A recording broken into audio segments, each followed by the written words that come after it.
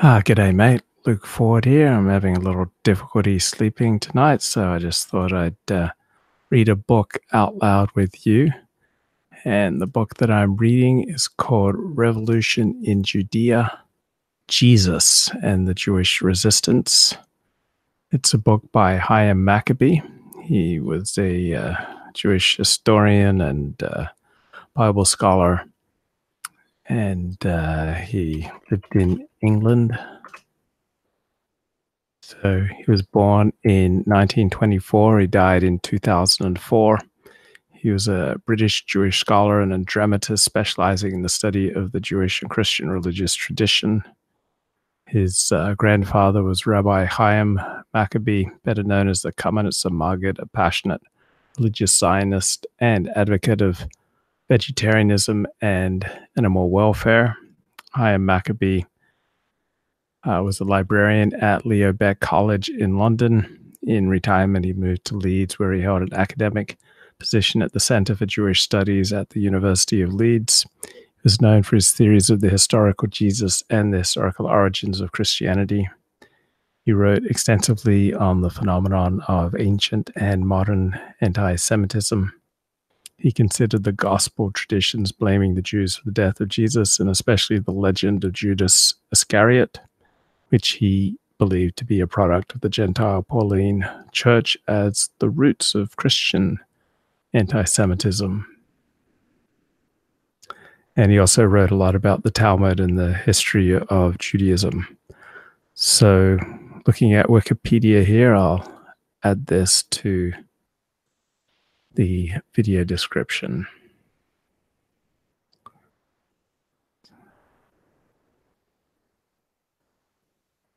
All right.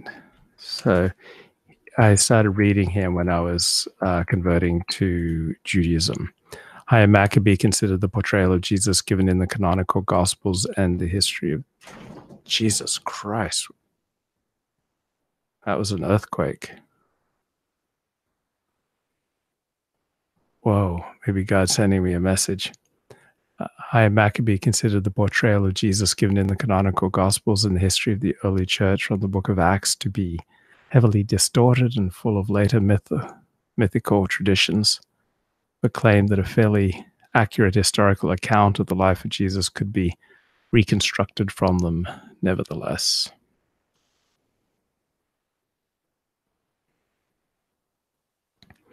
Maccabee argued that the real Jesus was not a rebel against the Jewish law, but was instead a Jewish messianic claimant whose life and teachings were within the mainstream of first-century Judaism.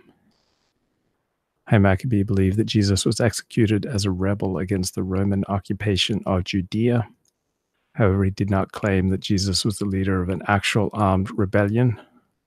Rather, Jesus and his followers, inspired by the Tanakh, meaning the Old Testament, the Hebrew Bible, were expecting a supernatural divine intervention that would end the Roman rule, restore the Davidic kingdom with Jesus as the divinely anointed monarch, and inaugurate the messianic age of peace and prosperity for the whole world.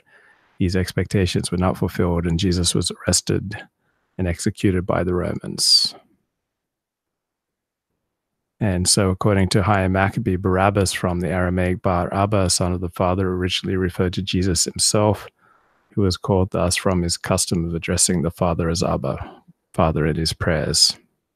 Many of the disciples of Jesus did not lose their hopes, believing that Jesus would soon be miraculously resurrected by God, and continued to live in expectation of his second coming.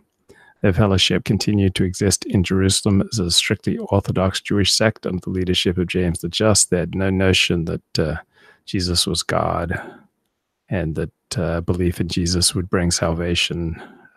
They lived completely within Orthodox Judaism. Now, according to Chaim Maccabee, the founding of Christianity as a religion separate from Judaism was entirely the work of Paul of Tarsus. In Maccabee's view, this Maccabee's view is largely based on the work of Heinrich Graetz. So, according to Chaim Maccabee, Paul was a Hellenized Jewish convert, or perhaps even a non-Jew, coming from a background exposed to the influence of Gnosticism and the pagan mystery religions such as the Attis cult. a myth involving a life-death rebirth deity. These Hellenic mystery religions, according to Maccabee, were the dominant religious forms in the Hellenistic world of that age, so would have strongly influenced Paul's mythological psychology. And Maccabee partly derives this theory from fragments of the writings of the opponents of the Ebionites.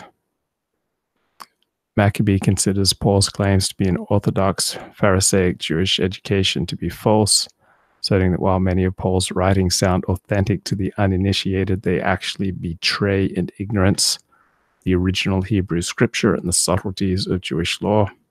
Maccabee claims that an examination of the New Testament indicates that Paul knew no Hebrew at all, relied entirely on Greek texts, and that no actual Pharisee would ever use these texts because they were not properly translated from the Hebrew originals. So, according to Chaim Maccabee, Paul fused the historical of Jesus' story of Jesus' crucifixions with elements of contemporary mystery religions and Gnosticism, developing such non-Judaic mythic ideas as the Trinity and the Last Supper. Paul made an attempt to find justification for this newly created myth in the Old Testament. Paul came to present Jesus as a dying and rising savior deity similar to those from the Hellenistic mystery cults, fused with the historical pedigree of Judaism, thus giving birth to a powerful new myth whose preaching gained him a large following. As the Jerusalem group, the original disciples of Jesus, gradually became aware of Paul's teachings, bitter hostility ensued between them. So no one who actually knew the historical Jesus had the ideas that Paul did, that Jesus was God come to earth. It was only Paul, who never met the historical Jesus, who came up with these ideas, according to Chaim Maccabee.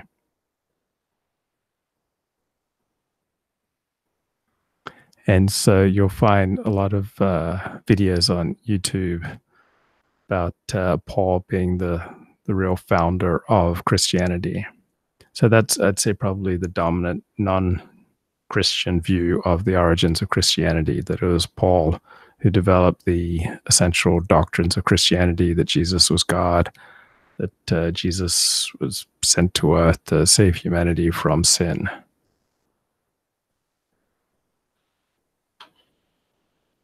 Okay, so just going to check out the chat. Yeah, Paul was a Gnostic, nasty boy.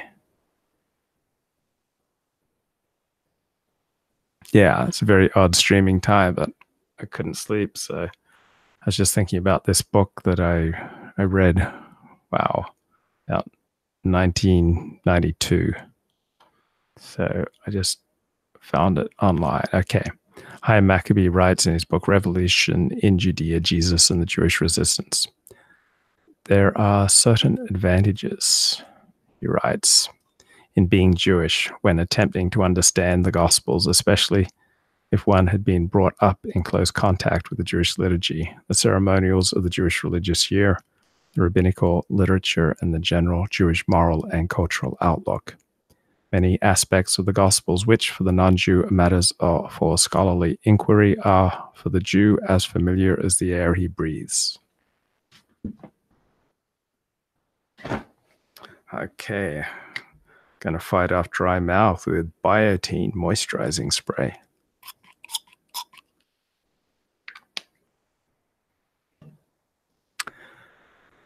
When Jesus drank wine and broke bread at the Last Supper, he was doing what a Jew does every time he performs the Kiddush ceremony before a festival or Sabbath meal. When Jesus began his prayer with Our Father, who art in heaven, he was following the pattern of Pharisaic prayers, which still form part of the Jewish daily prayer book. When he spoke in parables and used startling phrases such as swallow a camel or the beam in thine own eye, he was using methods of expression familiar to any student of the Talmudic writings. At the same time, a Jew reading the Gospels is immediately aware of aspects which do not seem authentic. For example, the accounts of the Pharisees wanting to kill Jesus because he healed on the Sabbath. Pharisees never included healing in their list of activities forbidden on the Sabbath, and Jesus's methods of healing did not involve any of the activities that were forbidden. It is unlikely, therefore, that they would have disapproved even mildly of Jesus's Sabbath healing. Moreover, the picture of bloodthirsty, murderous Pharisees given in the Gospels contradicts everything known about them from Josephus, from their own writings, and from the Judaism still living today, which they created. So reading this book helped my blogging, my journalism, my approach to life through the years, in that I learned about how to go against the tendency. So when you're dealing with an ideological work or an ideological presentation, you look for the facts in the work or the presentation that go against the ideological tendency of the work, and these are the ones most likely to be factually true. So here we have a contradiction in the Gospels between those passages which seem authentic and those which do not. To a Jew studying the Gospels, the contradiction is manifest, and he wants to know how it arose. And the issue widens as he considers the religion based upon the Gospels, Christianity itself, with its curious mixture of Jewish, non-Jewish, and anti-Jewish elements. How does it come about that a religion which borrows so heavily from Judaism has, for the major part of its history, regarded the Jews as pariahs and outcasts? In a civilization based on the Hebrew scriptures, a civilization whose languages are permeated with Hebrew idioms, the Jews have been treated with extraordinary hate, culminating in the Holocaust of 6 million European Jews during the Second World War. The study of Jesus, with the emphasis on his Jewish background, and with the kind of approach that comes most naturally from a Jew, they throw some light on these questions, which are of importance to both Jews and Gentiles.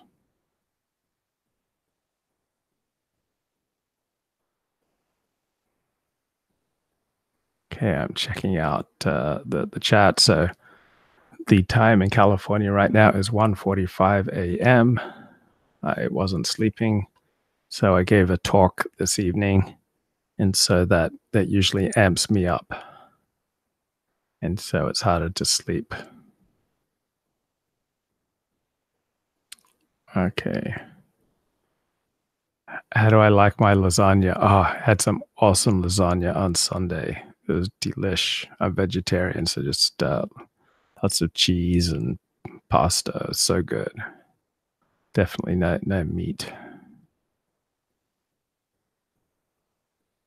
Yeah, too much alkaline water stops my ability to sleep. Okay.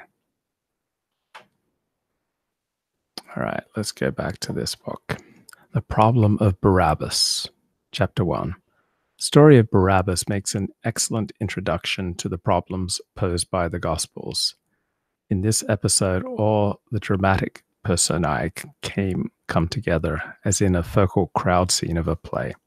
The Romans are represented by Pilate, a rare appearance this, for in general the Romans are surprisingly unobtrusive in the Gospels. All the Jewish groups are represented: the high priest with his Sadducean followers, the Pharisees, the revolutionary zealots, the Herodians, and the Jewish masses, all shown united in their hatred of Jesus. If we could really understand the Barabbas episode, we would understand the Gospels as a whole. For this episode contains in miniature not only the elements that go to make the Gospel story, but also the Gospel orientation and attitude toward the life and death of Jesus. Let us recall the story, pieced together from all four Gospels. Jesus has been captured and handed over to Pilate. In the same prison where Jesus is lying, there is another prisoner called Barabbas, a rebel or bandit. The time is the Passover festival, and at this time the Jewish crowd of Jerusalem has the right to demand the release of one prisoner, Pilate. The Roman governor has been favorably impressed by the personality of Jesus and is also convinced of Jesus' innocence of the charges against him. The crowd begin to shout for the customary release of a prisoner.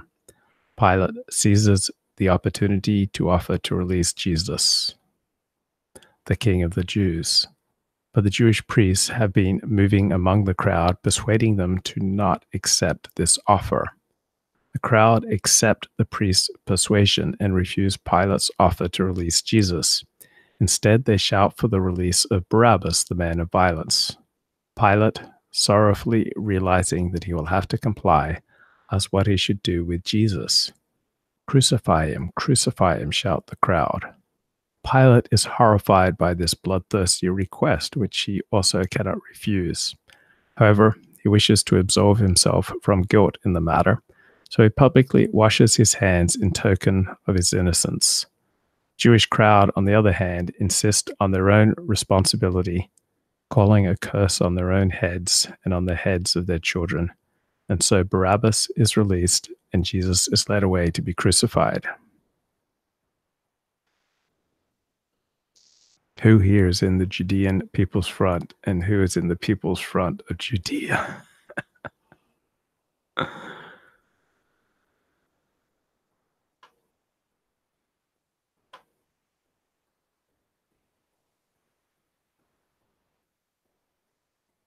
Okay. Certain questions present themselves at once. Why, after all, did Pilate have to crucify Jesus? If the Jews had the right to release the prisoner of their choice, that did not give them the right to dictate to the governor what penalty he should inflict on other prisoners who were not released. One of the Gospels, that of John, gives an answer to this question. The Jews blackmailed Pilate by threatening to report him to Caesar if he did not execute Jesus. For whosoever maketh himself a king speaketh against Caesar.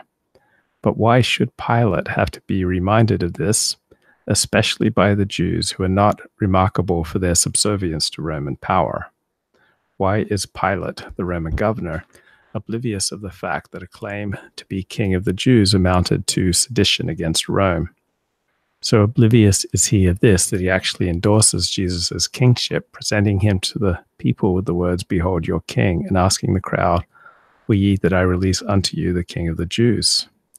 These questions are puzzling enough, but even more perplexing questions arise when we consider the events leading up to the Barabbas incident. Only a few days earlier, Jesus had entered Jerusalem to huge popular acclaim. His triumphal entry, as it is called, is described in all the Gospels as an event of national importance.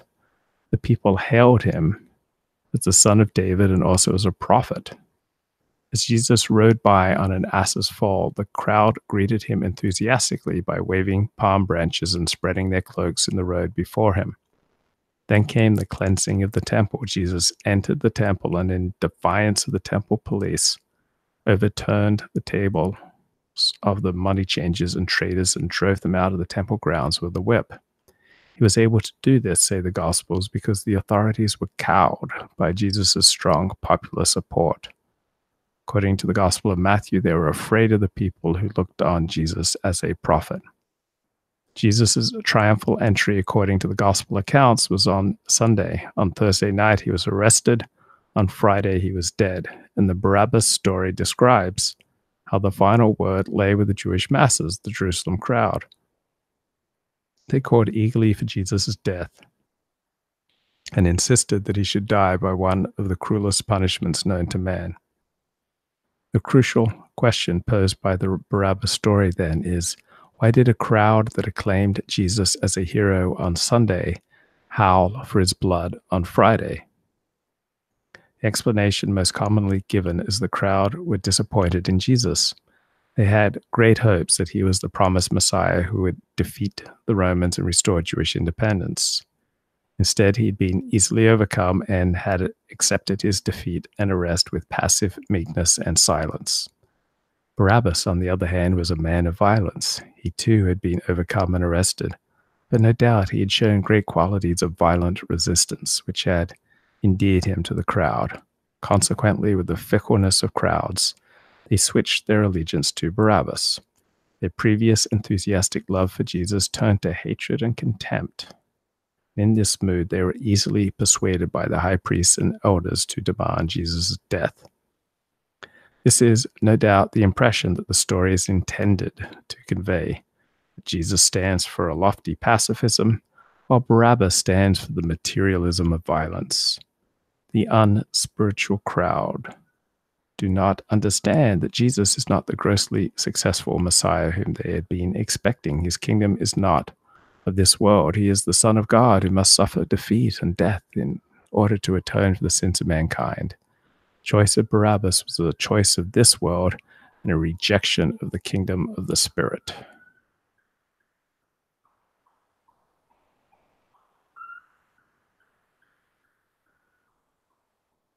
Yeah, breathe right nasal strips. Well, you guys should see what happened to the other guy.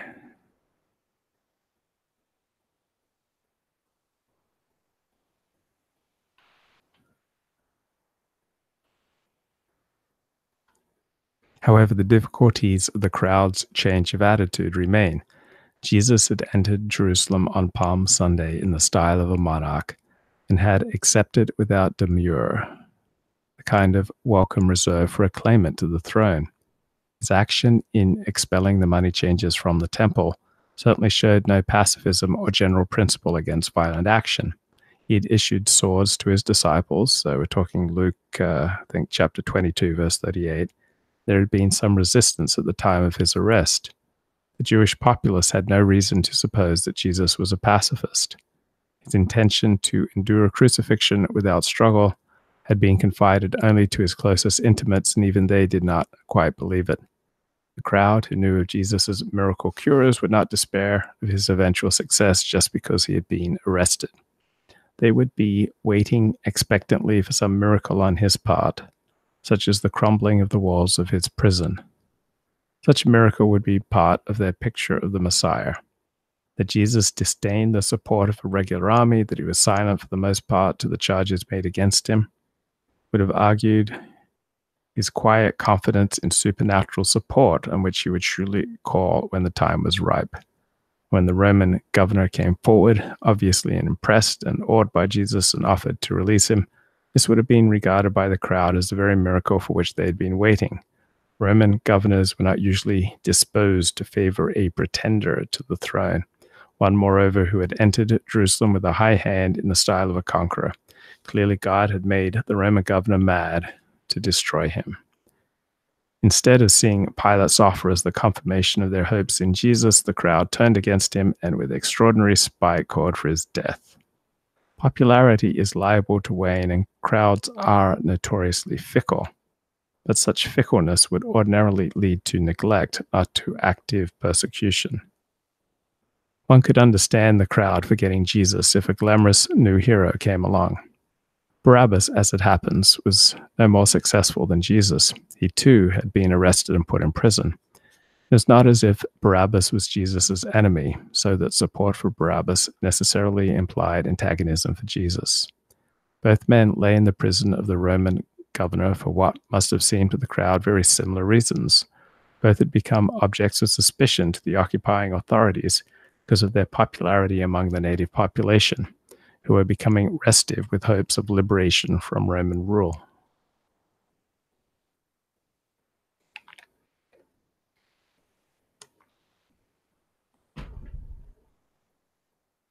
Situation was not at all like that of the fickle Roman crowd depicted in Shakespeare's Julius Caesar, switching their allegiance from Pompey to Caesar, from Caesar to Brutus, and then from Brutus to Antony. All these switches were from one leader to his deadly enemy. The analogy often drawn between this Roman crowd and the Jewish crowd depicted in the Gospels is false. The Jewish crowd is not just fickle, it is inexplicably treacherous and malicious. It shows a motiveless hatred which clearly serves some purpose of the narrator, but has no probable basis in reality.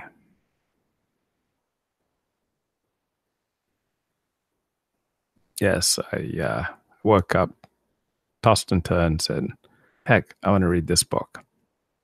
It should be noted that only the latest account, that of the Gospel of John, describes Barabbas as a bandit. The earlier three accounts describe him as a rebel. Evidently, John wishes to emphasize the senseless malice of the Jews even more by representing them as preferring a mere robber to Jesus. The words robber and bandit have been used throughout history to denigrate freedom fighters. The Greek word for bandit was frequently used to describe the Jewish freedom fighters by those who were unsympathetic to them. Even actual bandits never gain popular esteem unless they have some social aims. the very least, a propensity to rob the rich and to help the poor. In John's account, the Jews favored Barabbas just because he was a bandit. They are left without any excuse for their choice. The historical use to which the story of Barabbas was put is plain enough. It was used time and again as a weapon against the Jews, as proof that responsibility for the death of Jesus lay not with a minority of priests or elders, but with the whole Jewish people. It was vital to the Christian church to establish itself as the true Israel, to prove that the Jews had forfeited their position as the people of God by their betrayal of Jesus, and that all the Old Testament promises now applied not to the Jews, but to the Christian church. This story, then, was of the greatest importance, for it showed the Jews rejecting Jesus and taking upon themselves the responsibility for his crucifixion. The cry of the Jewish crowd, crucify him, is the basis of the Christian treatment of the Jews as a guilty nation. Was this the purpose of the Barabbas story itself, or was this just an interpretation put on it by the Christian church? Is the Barabbas incident simply an invention inserted into the record to discredit the Jews and saddle them with the corporate responsibility for Jesus' death? If so, how did the story develop? Surely there must have been some kernel of truth, however many distortions it may have subsequently have undergone. How can we account for the crowd scene outside Pilate's residence, the calling of the crowd for the release of a prisoner, the name Barabbas itself? Even if we reject the story as the literal truth, we must give some explanation of it as an element in the Gospels. Another difficulty in the Barabbas story, just as puzzling as the contradictory and malicious behavior of the crowd, is the part played by the Roman governor Pilate. Unlike Barabbas, Pilate is mentioned in writings outside the New Testament. It is possible, therefore, to obtain an independent assessment of his character. So whenever you're trying to figure out what's going on, which I often did as a reporter and as a blogger, what you do is you look for as many sources of information as you can find. And when you get a report, an allegation, you try to match it up with other sources of information to see if it rings true. In the Gospels, Pilate is shown to be mild and good-natured. The picture that emerges from the accounts of Philo and Josephus is entirely different. Pilate is cruel, rapacious, and corrupt. Pilate was responsible for many unjust executions and was finally dismissed from office for carrying out a senseless massacre. The New Testament itself contains a hint of this in its reference to the Galileans whose blood Pilate had mixed with their sacrifices. So that's Luke chapter 13, verse 1. Yet the picture given in the Barabbas incident is of a man who, at the worst, can be accused of weakness, a well-meaning person anxious to avoid injustice, reluctant to shed blood, but easily intimidated by a hostile mob.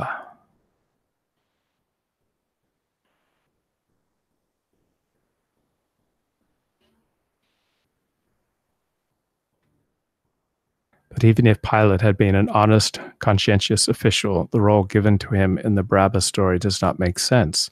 Why is he so unaware of the political implications of the title King of the Jews? That he actually presents Jesus to the crowd as their king. Why is he helpless in face of the crowd's determination to bring about Jesus' death? If he is really convinced of Jesus' innocence, there is nothing to stop him from setting him free. The Passover privilege itself is another dubious element in the story. There is no evidence in any other source that such a privilege existed, and it is inherently unlikely that the Jews of all the peoples of the empire had been granted the unique privilege of freeing a prisoner accused of sedition against Rome.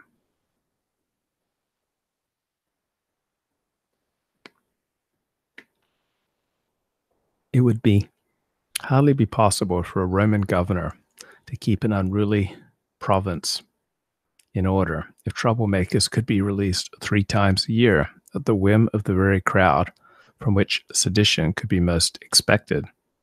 Scholars nowadays are almost unanimous in regarding the Passover privilege as fictional. The general aim of the Barabbas story, so far as it concerns Pilate, is to increase the guilt of the Jews by exonerating the Romans. Although the final decision to execute Jesus was Pilate's, and the actual sentence and method of execution were Roman, the authors of the Gospels managed to show that the Romans were not really responsible.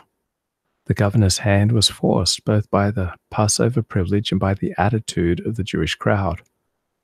All that Pilate could do was to wash his hands and bow to the inevitable. However, when one examines the mechanics of the story, one becomes aware of a kind of optical illusion. There's no real reason given for Pilate's helplessness. We may widen our inquiry at this point and ask the question, what is the role of the Romans in the Gospels, or rather, where are the Romans in the Gospels? The answer is that they are scarcely mentioned. Anyone familiar with Jewish history around the time of Jesus must find this very puzzling. The overriding political fact of the period was the Roman occupation of Judea, where the last remnant of political independence had ceased only very recently, in year 6 of the Common Era, when Jesus was about 12 years old. Yet, in the Gospels, the Roman occupation is treated as a matter of no interest or importance. It is as if someone were to write about France in the years 1940 to 45 without mentioning that it was under the occupation of Nazi Germany. And to the Jews, as to the French, national liberty was not just a matter of politics, it was also of great spiritual significance. In the whole of the 4 Gospels, the word Romans occurs only once, in John 11, verse 48. This is an extraordinary fact which requires explanation, like the dog which did not bark in the Sherlock Holmes story. The absence of the Romans is of the utmost significance. Twice only is some role assigned to Roman characters. The first occasion concerns Pilate in the story we've been considering. The other occasion concerns the Roman centurion who observes Jesus on the cross and says, "Surely this man was the Son of God." His conduct being contrasted with that of the Jews, who are represented as reviling Jesus on the cross. Both occasions are strongly favorable to the Romans. Pilate and the centurion are represented as sensitive to Jesus' divine status and as pitying his sufferings, in contrast with the Jews, who are represented as blind to his divinity and as hounding him to his death.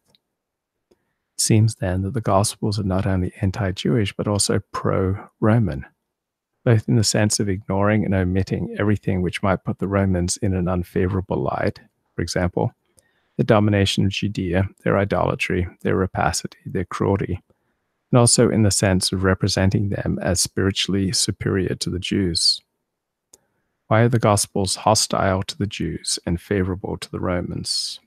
To answer this question, we must investigate the historical background of the Gospels, the history of the period in which Jesus lived, and also of the period, later one, in which the Gospels were written.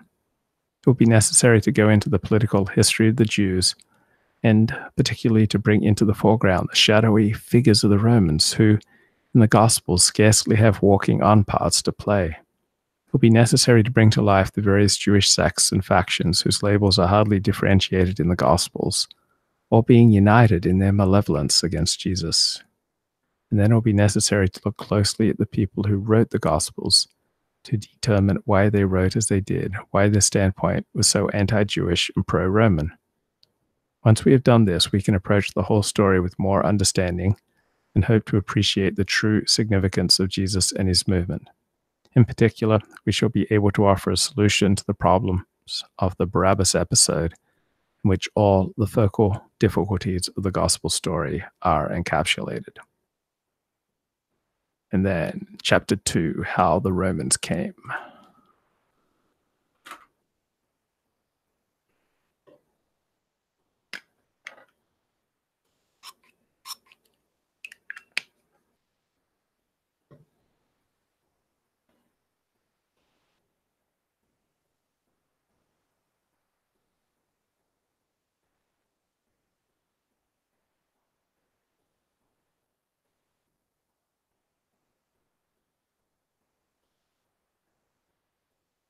And Otto Pohl writes in the chat, the theology of Christianity requires the killing of Jesus to atone for the sins of believers. So it is not possible for the Romans to not kill him. Have I watched The Passion of the Christ? Yes, I have.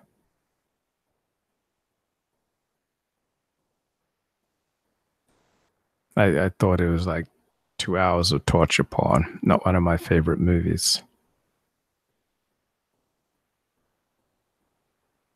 And Otto Pohl says the New Testament never struck me as being pro-Roman or anti-Jewish, but rather neutral regarding the political conflict between the two. The Roman occupation to the Jews was a desecration of the Holy Land of the one true God by a nation of cruel and evil idolaters. It was a mockery of 2,000 years of Jewish history dedicated to the celebration of liberty and the refusal to accept enslavement. That the people of God should be deprived of their autonomy was a horror and a mystery, which could be understood only as a preliminary to a new drama of liberation, greater even than the exodus from the slavery of Egypt, the return from Babylon, or the expulsion of the Greek imperialists 200 years before. Jesus, however, is portrayed in the Gospels as oblivious to the occupation. He never appears to question the right of the Romans to dominate Palestine with their troops, to bleed the country for their exorbitant tribute, and to massacre and crucify whenever their power was challenged. On only one occasion, according to the Gospels, did Jesus deign to consider the problem posed by the occupation. This was when the Pharisees and the Herodians, a strange combination as we shall see, asked him, is it lawful to give a tribute unto Caesar or not? Jesus' reply, render unto Caesar the things which are Caesar's, and unto God the things which are God's, has been variously interpreted. For the present, we simply note that this single incident is a very inadequate representation of the enormous fact of the Roman occupation.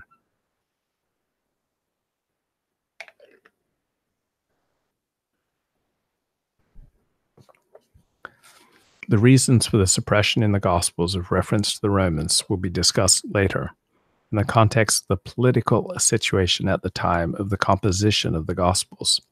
It is important at this stage to make the effort to visualize the situation as it really was, to realize that in Jesus' lifetime, Palestine was not a settled Roman province such as Gaul or Greece, that the Jews were far from reconciled to Roman rule, and that there were several serious risings aimed at throwing the Romans out.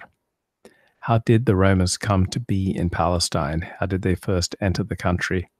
What were the stages by which they tightened their hold on the Jewish nation and incorporated it into their empire?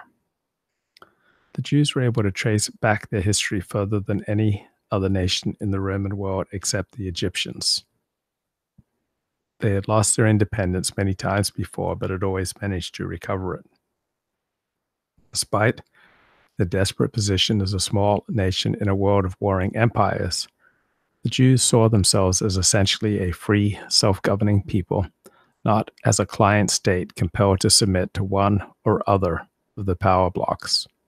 Yet, in fact, it had been a long time since they were a powerful sovereign state secure within its own boundaries, not indeed since the days of David and Solomon, about 1000 before the Common Era.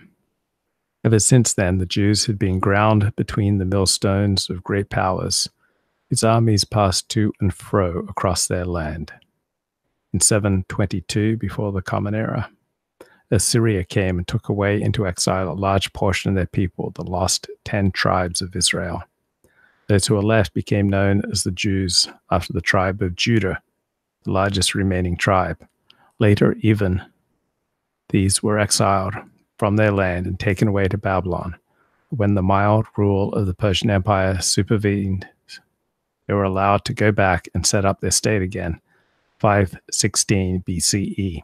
Here, under Ezra and his successors, a republican theocracy was set up, governed by the law of Moses as administered by scribes and priests.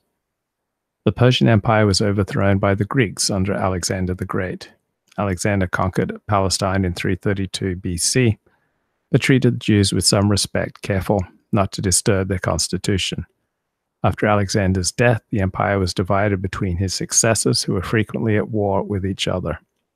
At first, the Jews were under the Ptolemies, who ruled from Egypt and were a tolerant dynasty. But later, they came under the more oppressive rule of the Seleucids, who ruled from Syria. As one of those, the mad Antiochus Epiphanes. My dad was always talking about Antiochus Epiphanes. That's how you say it in English. So I grew up as a little boy, I'd say Antiochus Epiphanes, abomination of desolation, who goaded the Jews into rebellion by trying to force them to give up Judaism and adopt the Hellenistic way of life, including the worship of himself as a god. The Jews found a leader, Judas Maccabeus, who in a series of battles drove the armies of the Syrian Greek dynasty out of Palestine in 160 BCE, set up the beginnings of an independent Jewish state. The degree of independence achieved was greater than the Jews had enjoyed for the previous 500 years.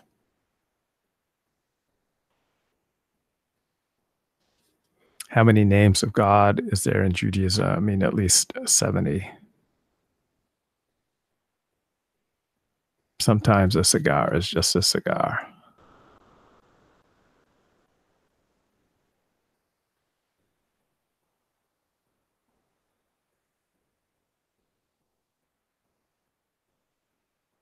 And Otto says Jesus had to be killed according to Christian theology. That was why he was born. There is no other option than execution if you are a believer.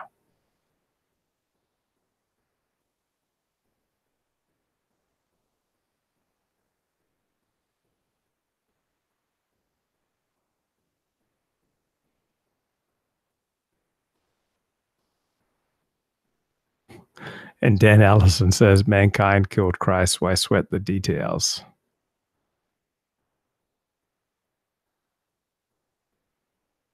Look forward. Do I believe the Talmud when it says Nero converted to Judaism?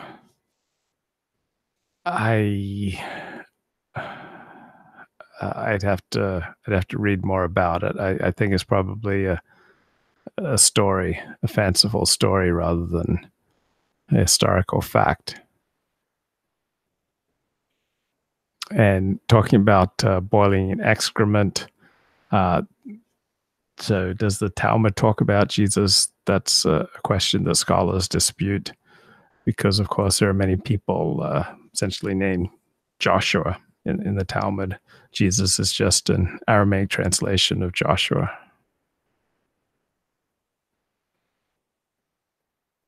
But certainly in both Christian writings about Jews and Jewish writings about Christians, there are a lot of horrible things said in both directions. Though from what I understand, the only genocidal writings are from the Christian side regarding Jews.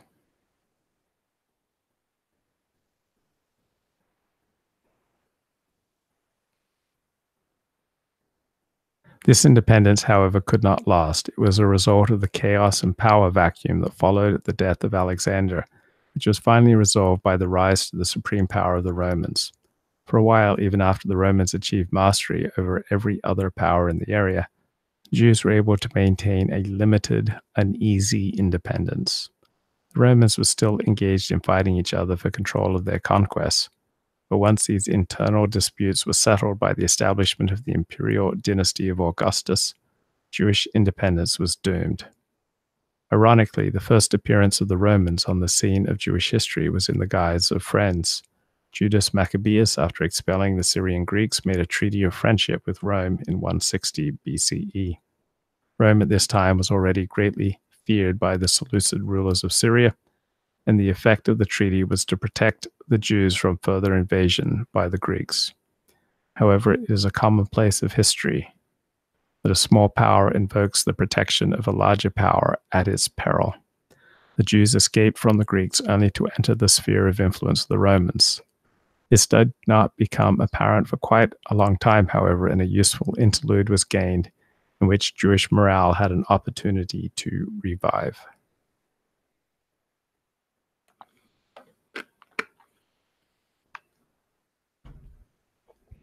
It was an outbreak of dissension within the Jewish royal family that was the immediate cause of direct Roman intervention in Jewish affairs.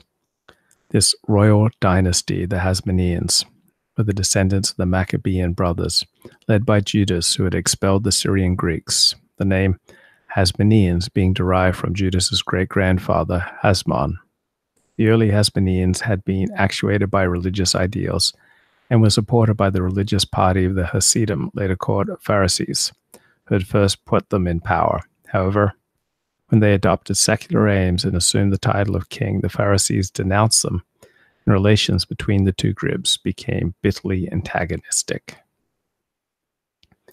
There was a brief period between 76 BCE and 67, during which Queen Alexandra returned to the early Hasmonean ideal and ruled in harmony with the Pharisees. But after her death, her two sons, Aristobulus and Hyrcanus, engaged in a squabble for the succession, and it was this that led to Roman intervention in the shape of the army of Pompey the Great. Pompey at this time was fighting against Mithridates, king of Pontus, Asia Minor. One of his officers, called Scaurus, was stationed at Damascus and heard about the civil war in Palestine between the two Hasmonean brothers, Aristobulus and Hyrcanus. Scaurus sent a prophet and offered to intervene. Both brothers were prepared to pay him the sum of 400 talents, about $1,600, for his support.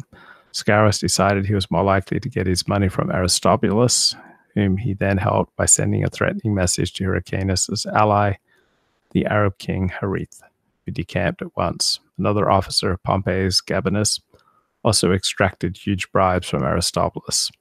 The Roman vulture had arrived, and this was the end of Jewish independence. From now on, the Romans were aware that there were rich pickings to be had in Palestine. The other Hasmonean brother, Hyrcanus, had an extraordinarily intelligent minister named Antipater, who understood the art of doing business with the Romans. Antipater was an Arab, an Edomite by birth, but practiced Judaism because he came from a region which had been conquered and forcibly converted to Judaism. When Pompey himself came south to Syria after defeating Mithridates, the cunning diplomacy of Antipater won him over to the support of Hyrcanus. Aristobulus's bribes had been spent for nothing, and Aristobulus now made the mistake of showing fight to Pompey. Aristobulus shut himself into Jerusalem and defied the Romans. I wonder if there's any mention on Twitter of that earthquake that we just felt here in LA. Yes, okay. So as I started looking at Twitter, when you felt the earthquake in Los Angeles, but you also need sleep. Veronica, I can always count on Twitter to verify earthquakes. Yeah, there's an earthquake in Beverly Hills. My entire bed lurched and jolted me awake. I need my post-Oscar sleep. Damn earthquake. Found the culprit. Okay. Centered in West Hollywood. And really just at 1.9. Nice little jolt. A jolty jolt. Sharp jolt here at the epicenter. Feeling it in Culver City, Westwood, West Hollywood, Beverly Hills, La Brea, Miracle Mile. Okay, it was located 14 miles southeast of Los Angeles at 1:51 a.m. 3.3 on the Richter scale.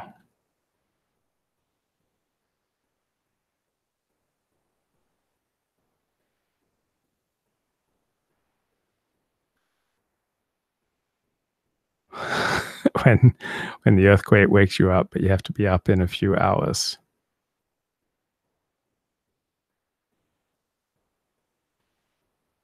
Oh yeah, I've got an iPhone that's supposed to have an earthquake detector, but it didn't go off. I've been here for 2 years and I'm still not used to many earthquakes. Earthquake woke us up, heard a loud crack, then a loud rumbling for a second before it passed the house. Didn't help that I was watching X-Files when it happened.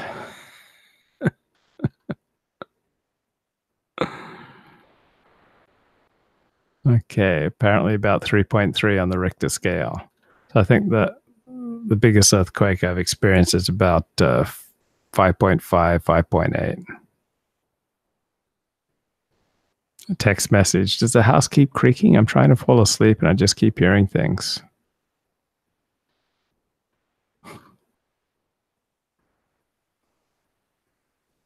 Okay. So yeah, that was a real earthquake that we felt just as I started streaming. Yeah, it shook here. You can rewatch the stream. You can see it rumble through. So I'm just starting the stream.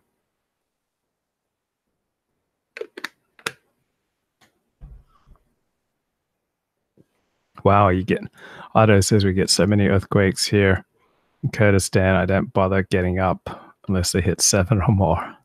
Yeah, you're going to get up if it hits 7. Judas bought futures contracts with his 30 pieces of silver.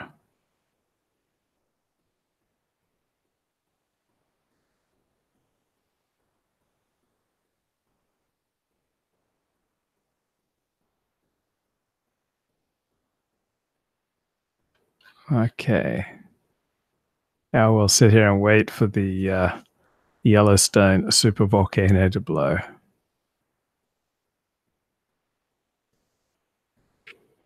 Okay, that was quite a little earthquake just as I was starting this stream about half an hour ago, so you'll have to rewatch it rumble through.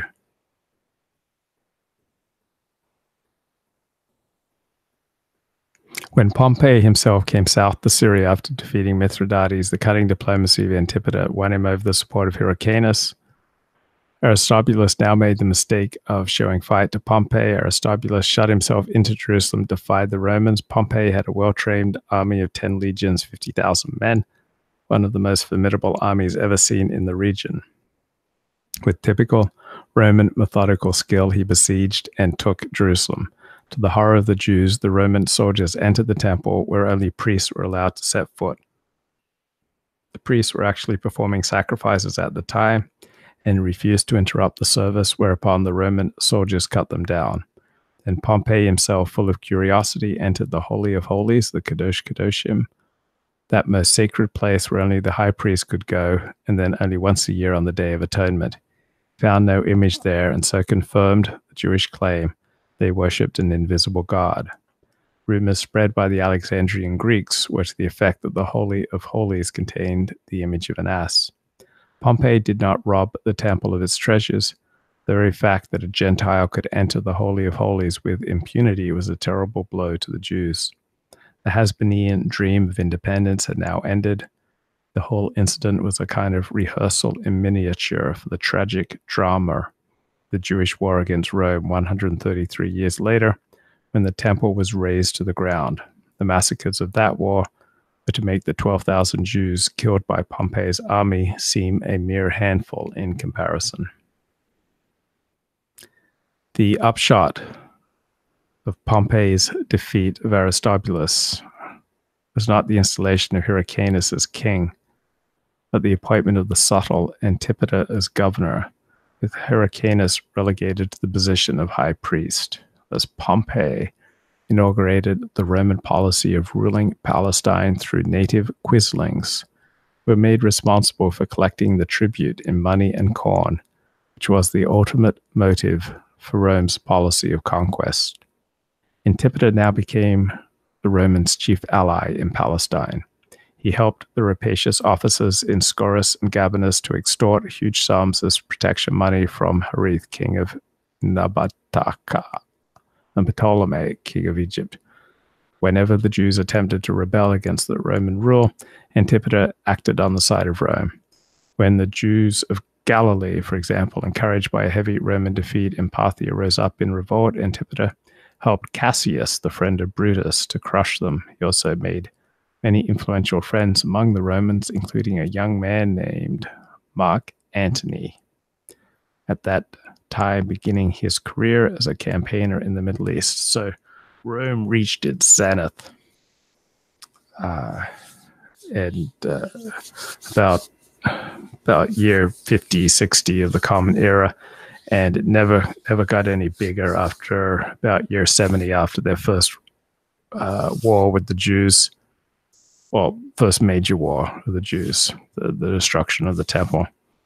And then Rome started going into decline after a second major war with the Jews about 50 years after the destruction of the temple.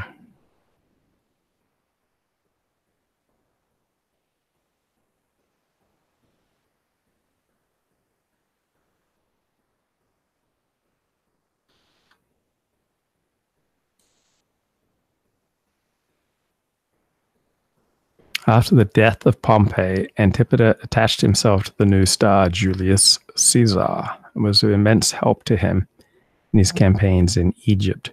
In gratitude, Caesar gave Antipater the Roman title of procurator, as well as making him a full Roman citizen with exemption from taxes.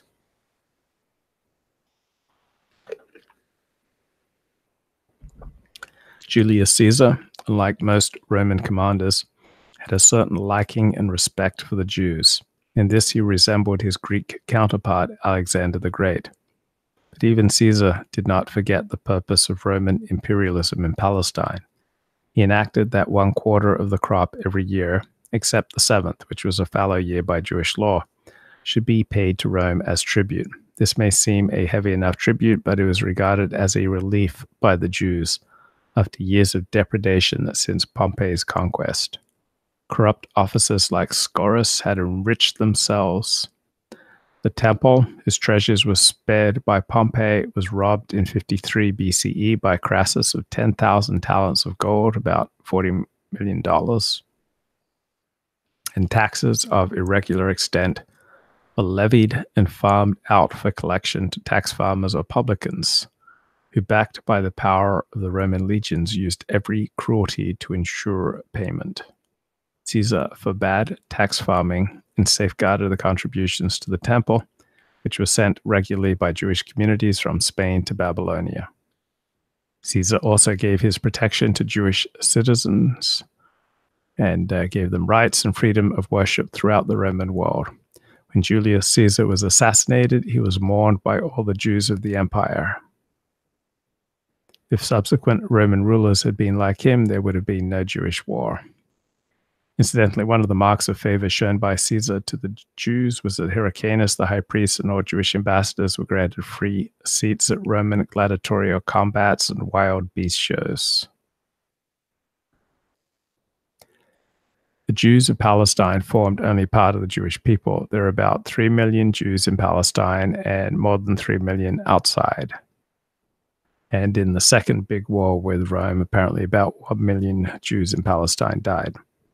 The Jews had belonged to so many empires that the centrifugal forces of empire building had flung them across the whole known world. There was even a Jewish settlement in India dating from 175 BCE, when Alexander's Indian conquest was still attached to Hellenism. Jewish settlements in North Africa and Spain had followed in the wake of the Carthaginian Empire.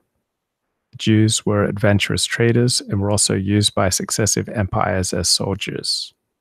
In Alexandria, the great Hellenistic city of Egypt, the Jewish community numbered about 500,000. The large and prosperous community of Babylon, which enjoyed virtual self-government under the Parthians, dated from the Babylonian and Persian empires.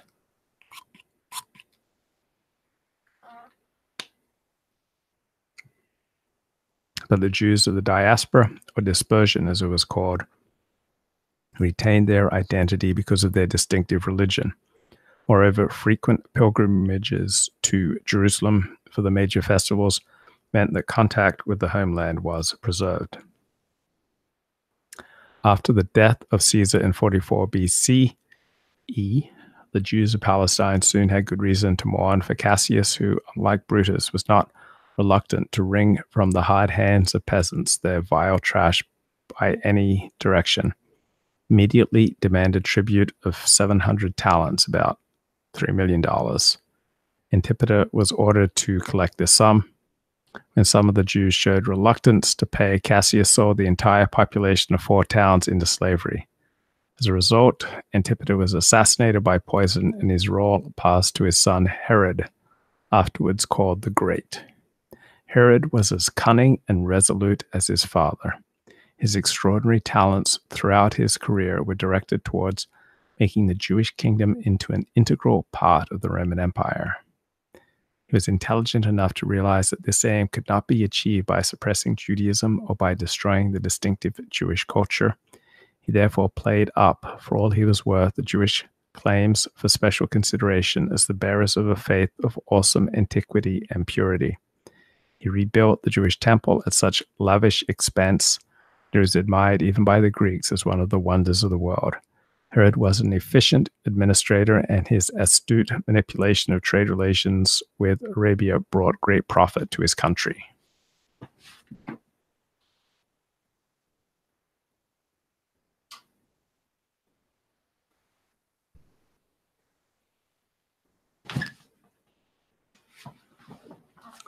Okay, just hoping there'll be no more earthquakes this morning. Despite all this, however, Herod failed completely to reconcile the Jewish people to membership of the Roman Empire. So when you're sitting down, it's important to keep your feet on the ground. Because if you just let your feet dangle, then the weight of your body is going to sag and pull on your spine. But when you have your feet flat on the ground, then it's easier to send direction up your spine. And you can have upward direction, you can have width, and you can have length. And you can be as elegant as me. Yes, there was an earthquake about 45 minutes ago. So right at the beginning of this video. So when I stop and pause it, you can watch it from the beginning.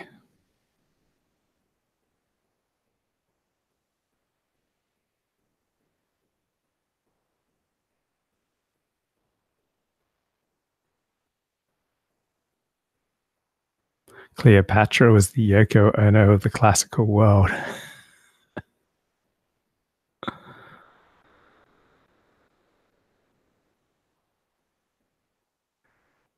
Did King David even exist? I have no idea. I believe so, of course, but yeah, just as I was starting my stream, the Lord spake and sent an earthquake. It rattled me.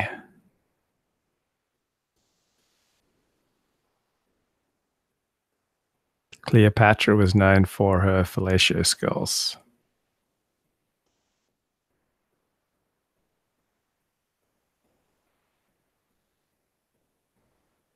Despite all this, Herod failed completely to reconcile the Jewish people to membership of the Roman Empire. Although outwardly successful, his personal life became more and more gloomy, became isolated from his people, and he died a friendless tyrant. Also, he didn't keep his feet flat on the ground, so his body weight would just sag on his skeletal structure. He didn't practice the Alexander technique. The moment his death was announced, the Jews rose in rebellion against their Roman overlords. The main reason for Herod's failure to accomplish his aim was that, as a foreigner, he did not understand the Jewish temper and self-image. Herod, like his father Antipater, was very ambitious, but his horizon was limited by the Roman Empire. The height of his ambition was to cut a great figure on the imperial scene, to hobnob with men like Antony and Augustus on equal or almost equal terms. He had no real conception of the Jewish ambition. With their hopes fixed on the coming of the Messiah, the Jews were unimpressed by all Herod's glory, not inspired by his vision of the Jewish role within the Roman Empire. I just realized I got my lighting all wrong.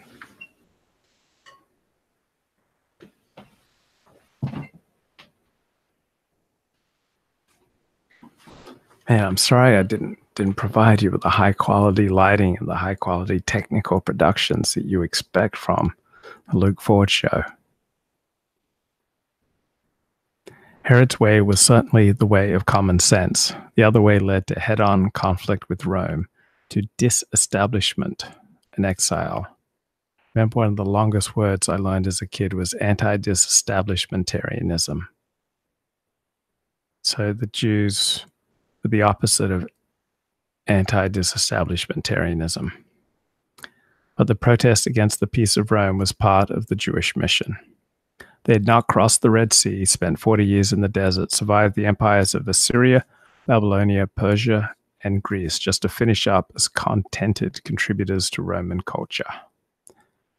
Herod's position was that of a client king. This carried certain privileges for client kingdoms, unlike subject provinces, did not have to pay taxes direct to Rome or to undergo military service in the Roman army. Nevertheless, Palestine, like the other client kingdoms of the Middle East, such as Armenia, Cappadocia, Galatia, and Commagene, were thoroughly part of the Roman Empire. The main tasks of a client king were to keep his kingdom in good order and loyal to Rome, and to repulse any attacks from Rome's enemies on the borders of the empire.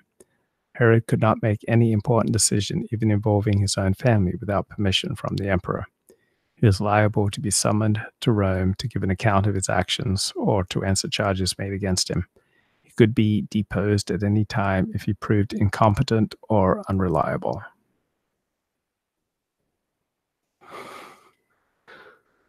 How do I confuse you with plastic on my nose and waving a cigar? I use a nose dilator, but if you want me. Okay. I took my nose dilator out to give you the high quality productions that you expect from Luke Ford. But now you want me to put the nose dilator in, so the nose dilator's in, mate.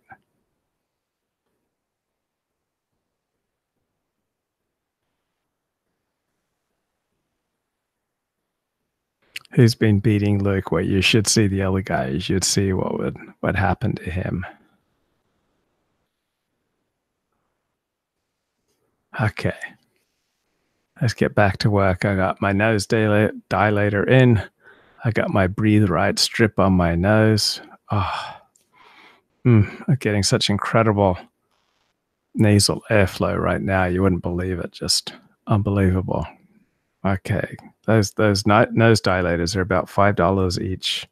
Yeah, you should see what happened to Jussie Smollett. But I got my feet on the ground and I'm reaching for the stars. Isn't that what Casey Kasem used to finish his shows? Keep your feet on the ground and reach for the stars. Casey Kasem, keep your feet on the ground. Okay, let's get this Casey Kasem quote. Keep your feet on the ground and keep reaching for the stars. Or keep your feet flat on the ground so that you can then ascend upward direction through your musculature. You guys keeping your feet flat on the ground and sending upward direction. Yeah, nasal airflow is essential for good sleep. This is what keeps Luke sharp. Absolutely. Okay, let's get back to the work here. However, under Herod's regime, the Jews of Palestine were spared the more obvious humiliations of Roman rule. No Roman armies overran the country as in the days of Pompey or Cassius, demanding tribute and selling off defaulters into slavery. Herod had his own army officered by Jews. When the Roman statesman Agrippa came to Palestine in 15 BCE, he came not with an army, but as a visitor, Herod's friend, and showed his appreciation of Herod's welcome by generous banquets and a munificent offering to the temple. It was, on the surface at any rate, a regime of coexistence. While Herod ruthlessly suppressed any manifestations of Jewish nationalism, which had an anti-Roman tendency, keep hope alive, guys. Keep the flame of hope alive this morning. Okay.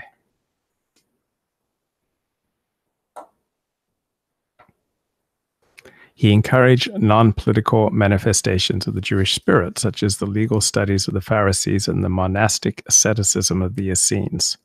Yet at the same time, the process of Romanization was going quietly on. Herod rebuilt the Jewish temple, but he also built a temple to the divine Augustus.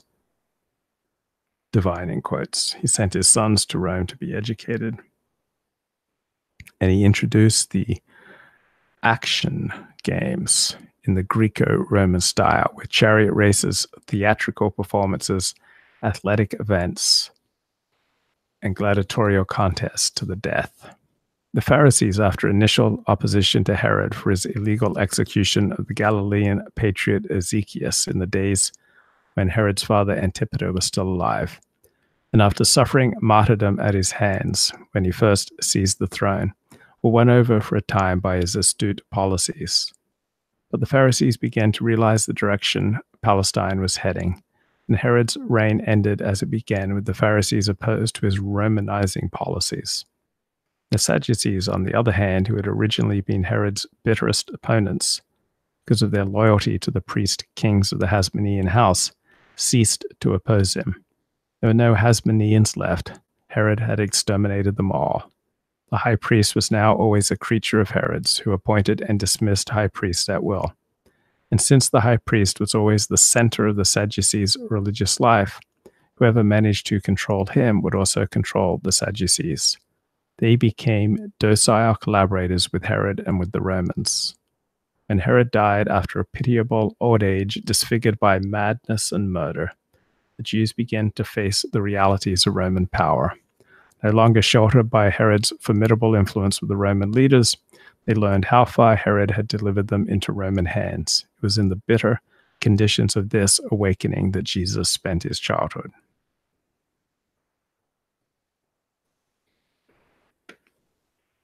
Now 52 minutes since the earthquake. Chapter 3, the Roman administration. I'm reading from the Chaim Maccabee book, Revolution in Judea, Jesus and Jewish Resistance. And this book came out October 1, 1980.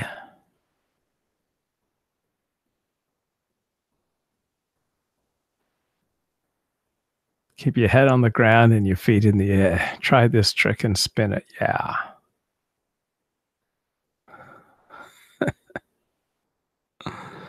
Okay, let's keep rocking and rolling. After the death of Herod in 4 BCE, there was no one to continue his role of client king, a role which had depended entirely on his personal qualities and his ability to form friendships with the Roman overlords. In the insane suspicions of his last days, Herod had murdered his abler sons and nominated as his successor his son Archelaus, a man who inherited his father's cruelty but not his cunning. This appointment, however, had to be ratified by the Emperor Augustus, for no client king could automatically choose his successor.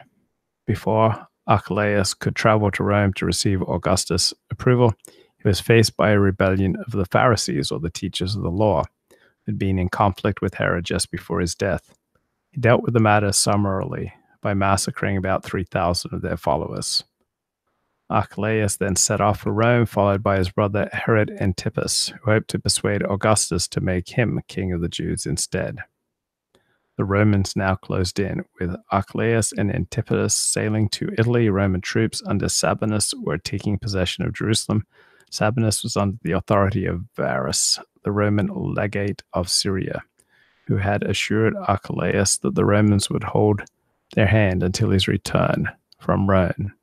But Sabinus, in the disorder following the death of Herod, sensed that there were pickings to be had. He knew there were treasures in Herod's palace in Jerusalem and even greater treasures in the temple. The empire at this time was not yet as tightly controlled as it later became. The corruption and oppression of Roman officials had reached such proportions during the Republic that there was a real danger of killing the goose that laid the golden eggs. Even the richest provinces of the empire, Syria and Egypt, were nearing bankruptcy.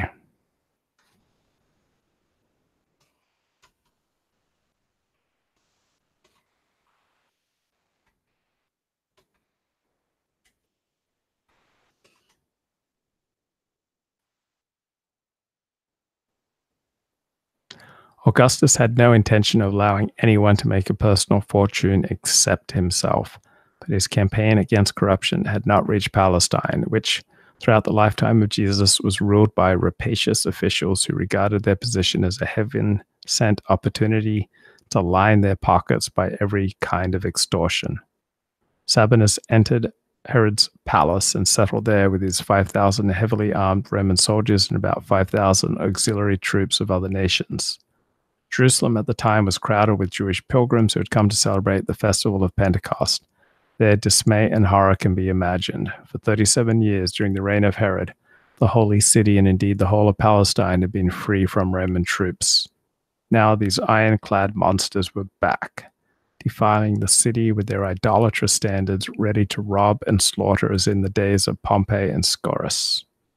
The palace of Herod adjoined the temple itself, and it was clear that Sabinus, after completing his survey of Herod's treasures, would turn his attention to robbing the temple.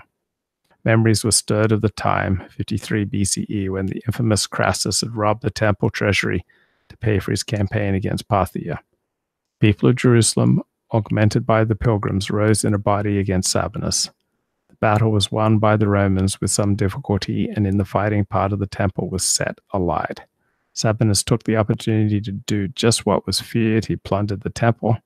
Roman soldiers carried off huge sums. Sabinus himself appropriated 400 talents, about $1,600,000. The Jews, however, continued to press Sabinus hard, and he was besieged in Herod's palace. News of what was happening in Jerusalem spread throughout the country, and the Jews began to take to arms in various regions, including Galilee, the birthplace of Jesus. This was the first appearance of the famous anti-Roman guerrilla fighter Judas of Galilee, the son of the patriot Hezekiah, whose execution at the hands of Herod incurred the indignation of the Pharisees. Sabinus was now in some danger, and he wrote to his superior officer Varus for help.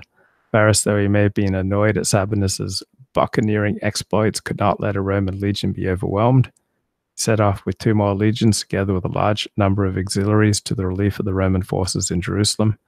Having accomplished this, he also subdued the armed bands in the countryside. Now the Jews began to learn what it meant to rebel against Rome. Varus introduced into Palestine a form of punishment which was to become a familiar feature of the landscape.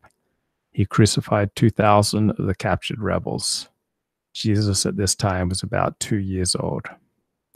Crucifixion is the most barbarous form of punishment ever invented. The exquisite cruelty lay in the long-drawn accumulative agonies. Some victims lasted for as long as 3 days. The cross was usually T-shaped, and the victim's feet did not touch the ground. It was considered a less cruel method if the victim's hands and feet were pierced with nails, as this led to a quicker death. When cords were used, the feet were not fastened at all, so that the weight of the body was borne by the outstretched arms. This position, which soon produced complete immobility and helplessness, led to gradually increasing constriction and agonizing pain. The victim was always naked, and his suffering was increased by the scourging which preceded crucifixion. This was so severe that his flesh would hang in strips. Crucifixion was originally not a punishment, but a form of human sacrifice used in fertility cults, because a slow-dying victim was held to produce more beneficial effects on the crop. It was used particularly in the cult of Tammuz, the dying and resurrected god of the Lebanon and Phoenicia.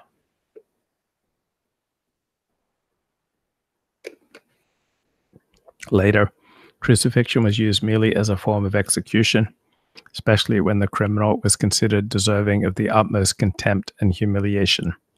The Carthaginians, who were Phoenician in origin, used crucifixion extensively, and it was from them that the Romans derived this form of execution. According to Roman law, crucifixion was confined to slaves or to those who had committed abominable crimes. In Palestine, the Romans used crucifixion as a deterrent against rebelliousness. They crucified thousands, perhaps hundreds of thousands of Jews during the period of their occupation. The cross became as much a symbol of Roman oppression as nowadays the gas chamber is a symbol of German Nazi oppression.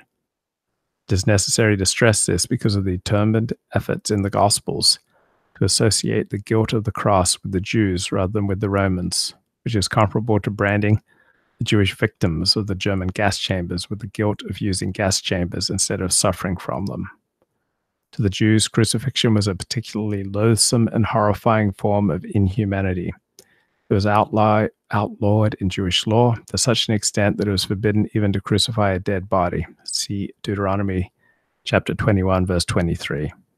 That the Romans were crucifiers was sufficient to condemn them as savages. The Gospels, however, which condemned the Pharisees, the chief victims, the Roman policy of crucifixion for various alleged crimes of hypocrisy and complacency, nowhere condemn the Romans for the time of crucifixion or indeed for anything else.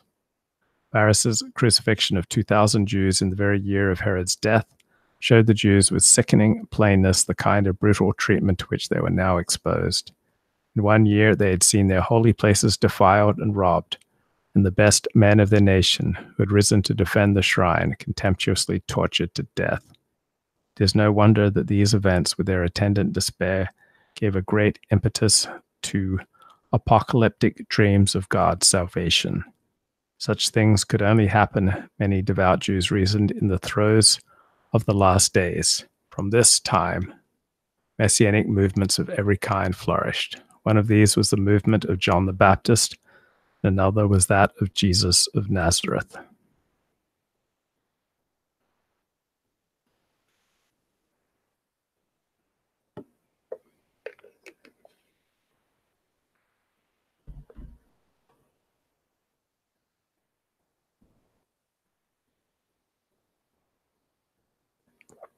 Yeah, Revolution in Judea, Jesus and the Jewish Resistance by Chaim Maccabee is definitely worth a read, worth a purchase.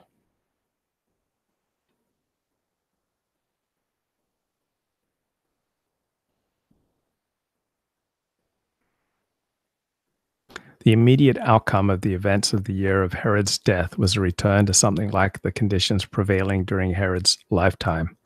Augustus decided, after long deliberations in Rome, to confirm Herod's will and make Archelaus ruler of Judea and Samaria, comprising about half of Herod's realm.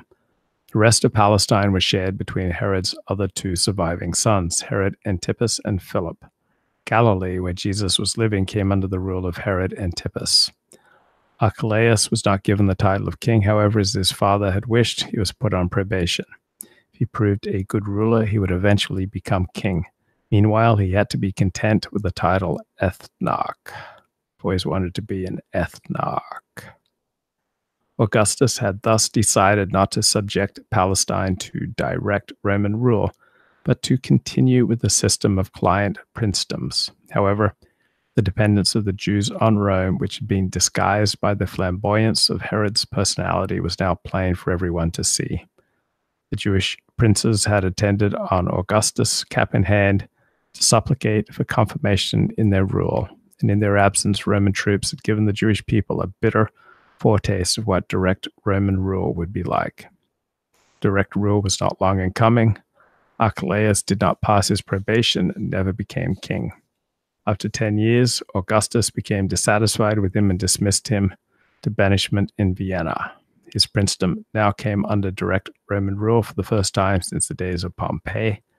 Judea and Samaria were declared to be part of the Roman province of Syria, and a second-class Roman official called a procurator was appointed to be the ruler of the land of David and Solomon. The humiliation of the people of God was now complete. In Galilee, where Herod Antipas still retained his client princedom, with some shreds of sovereignty remained, but Herod Antipas was a very minor figure compared with his father and was clearly nothing more than a Roman official himself. In his style of life, too, he was more of a Roman than a Jew. It is his entourage which is called in the Gospels the Herodians. The Jews of Galilee disliked and despised him. They were famous for their fierce Jewish patriotism, and the events in Judea affected them deeply. Jerusalem was for them their capital and holy city, and that it was now under direct Roman rule was as much a blow to them as to the Jews of Judea. It is quite understandable. The leader of the anti-Roman movement, which now gathered strength, was a Galilean, Judas of Galilee. Even though Galilee itself was not under direct rule, Jesus grew up in an atmosphere more patriotic and anti-Roman than if he'd been born in Jerusalem itself. The title procurator was that of a fiscal rather than a military or political official. The title means something like chief tax inspector. Oh yeah, Life of Brian. G'day, Colin. Good to see you, mate. Good to see the People's Judean Front. is in the house.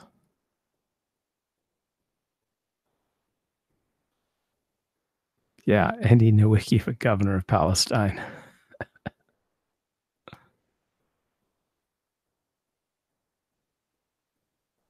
The chief task of the procurator then was to collect taxes from Judea. The Jews, of course, had been forced to pay taxes under their own kings, but the situation was now very different.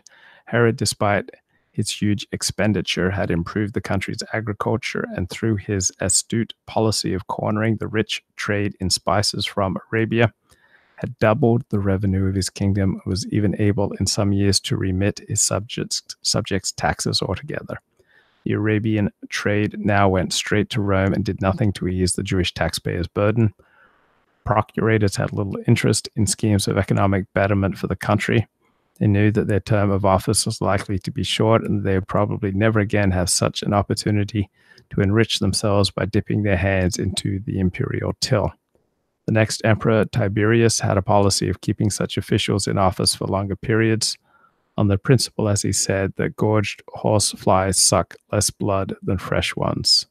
This saying, which is usually quoted to show Tiberius's humanitarian concern for the subjects of Rome, also shows his cynical acceptance of the fact that Roman governors were out for their own enrichment. First years of direct rule in Judea are unfortunately poorly documented. We do know, however, that there were 4 procurators in the space of 20 years, meaning from 6 of the Common Era to year 26. Their names were Coponius, Marcus Ambibulus, Ennius Rufus, and Bicus Dicus. No, just making that out. Valerius Gratus. On Tiberius's principle, such frequently changing officials must have been horseflies of continually ungorged appetite. We know from the Roman historian Tacitus that the Jews sent a delegation to Rome during this period to protest about their sufferings from overtaxation. Okay, what kind of link here is Colin posting? Oh, Pontius Pilate. His Scottish origins. Wow, that's interesting. Pontius Pilate was born in Scotland.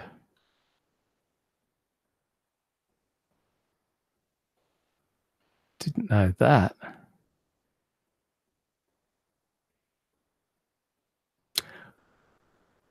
We know also that the infamous system of tax farming, which had been abolished by Julius Caesar, was reinstituted as soon as the Romans moved in. This amounted to handing over the collection of taxes to private contractors who were little better than gangsters, whose profit on the deal depended on collecting as much as possible over and above the face value of the taxes. Details of the activities of these tax farmers, called in the New Testament publicans, can be found in the writings of Philo. They hired gangs of ruffians who demanded such huge sums that their victims often fled in despair.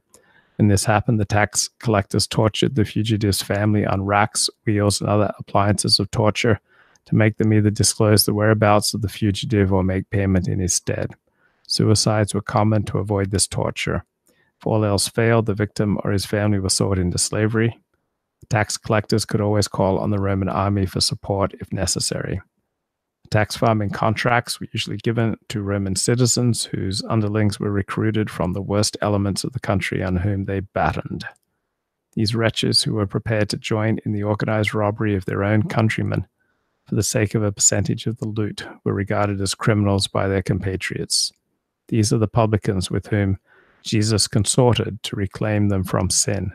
They were social outcasts. It was for good reason. It was the measure of Jesus' optimism and faith that he hoped to reclaim even these most abandoned of torturers and extortionists. It is not surprising that the appearance of the publicans was a signal for revolt. The first act of the new government was to institute a census of the inhabitants of Judea and Samaria. Okay, now I'm starting to get sleepy, and I think I can go back to sleep now. So good chatting with you guys. To be continued. I was reading from the Chaim Maccabee book from 1980, Revolution in Judea, Jesus and the Jewish Resistance. Stay frosty, my friends.